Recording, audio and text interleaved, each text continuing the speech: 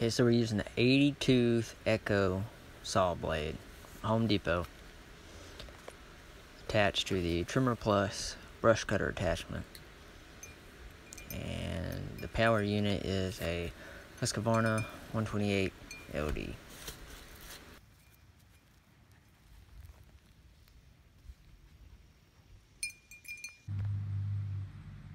Okay, all this right here is what we're going to be testing it on.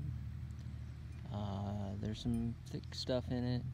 This saw blade will actually do small saplings, but we don't have any right here, so we're just going to test it on this real thick brush here. Now, I highly advise you and recommend to wear the proper safety gear. In this video, I'm probably not going to have hardly any of that bad influence, but 85% of you people, at least, that are going to be watching this or using this at home are not going to use hardly anything other than safety glasses. Maybe some pants, some boots, you know. But I would advise chainsaw chaps, a helmet with a pull-down visor over your safety glasses, gloves, the whole 9 yards. That's what I advise. I'm not going to have that on in this video. It's just supposed to be something quick.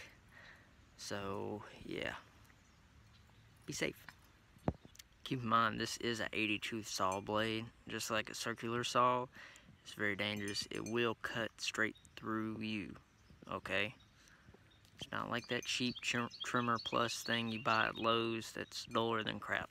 This is really sharp. Also, for the record, don't go and get a circular saw blade and put on this. This is made for this stuff. Okay, they may look the same, but this is actually made for it. It's a forestry blade. Okay, there's a difference. It's hard to tell. They look alike, but there's a difference. So don't go out to Home Depot and Lowe's and just buy a regular old wood-cutting circular saw blade. Don't do that.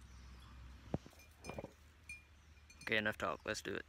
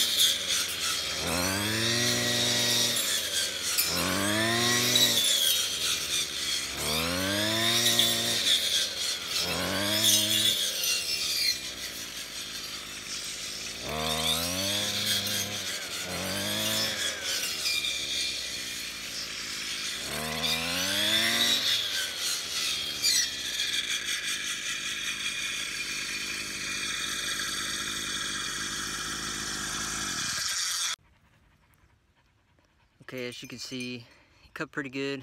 It will cut thick stuff like saplings. I just didn't have any. And I've actually used that quite a bit. I did a really big brush removal job with it not too long ago, so it's not a brand new blade either. Blade itself is only 20 bucks at Home Depot. They sell a conversion kit if you need that. I think that's like 50 bucks. I just use the Trimmer Plus brush cutter attachment and swapped out the blade with the Echo 80 tooth blade. So for 20 bucks you get a real good blade. Highly recommend it, and it's a whole lot better than the Trimmer Plus one. So if you've got high stuff like that, high grass, thick thistles, small saplings, you want to cut them, get the job done, use that blade. It'll make your life a lot easier.